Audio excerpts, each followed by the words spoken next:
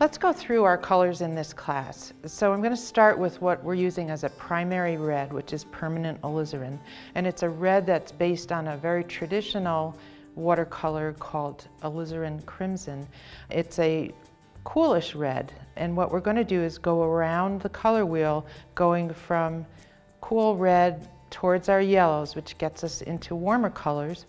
And then we'll complete the circle going around and coming back. So after the permanent alizarin, we're going to go a little bit warmer to quinacridone red. And I know that that's a mouthful and a lot to remember, but you believe me, you'll get used to it after a while. But because these are very transparent, very clear, permanent colors, and look at how brilliant that red is. And next we're going to go over, and you can see that while I'm painting this, that the colors are kind of mingling, which is one of my favorite aspects of watercolor. But we're going to go now even warmer towards yellow to Windsor orange. And remember that if you don't have all of these colors, for example, you don't have this Windsor orange, you can mix a red and a yellow and create your own orange. So Windsor orange is a little bit more opaque, but it gives us a beautiful, beautiful orange. So moving on, now I'm going to go to Indian yellow, which again is very transparent and a very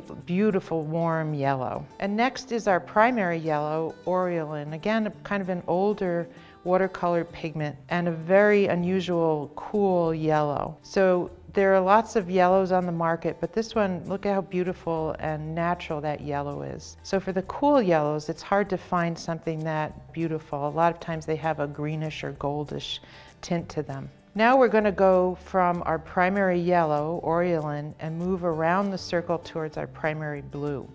So from Oriolan, I'm going to start adding blue to my yellow and get this beautiful, it's called green gold. And it's actually not a mix of, it's a single pigment, which means that it has a very good pigment strength, and it's a very beautiful color. It's transparent, it's permanent, and it's great for glazing.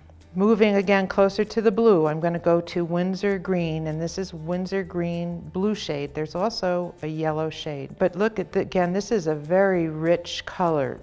By nature, it has a very deep value, so we're going to use this in mixes when we want to get darks. Again, it's great for glazes because of its transparency. The one thing to remember about Windsor green and other greens of this class, which are called phthalos, is that they're very staining. So they're not very forgiving because it's hard to lift. So you want to be aware when you use it. Okay, moving on. This next color is a favorite color of mine. This is pretty opaque. It's called Cobalt Turquoise Light. It's fairly opaque, but it's just a gorgeous color, and I love to use it for highlights.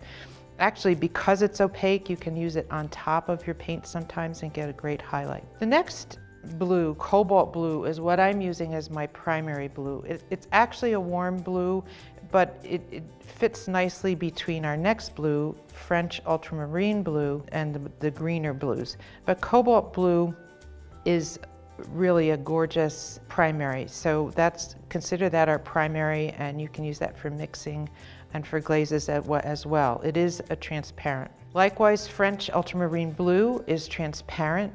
It's also what we call granulating, and I'll explain that in a minute. Some of these other paints are granulating. This is a little bit warmer. We're now moving back towards permanent alizarin, so our blues are getting a little bit warmer into the purples. So the next color is cobalt violet, and here you can actually see the granulation on the paper. So this is a granulating paint, but it's actually also transparent. So again, we have a beautiful transparent. And then moving towards our red, we have the cool red called quinacridone magenta. Again, one of those more modern pigments called quinacridone that give us beautiful color, transparency, and permanence.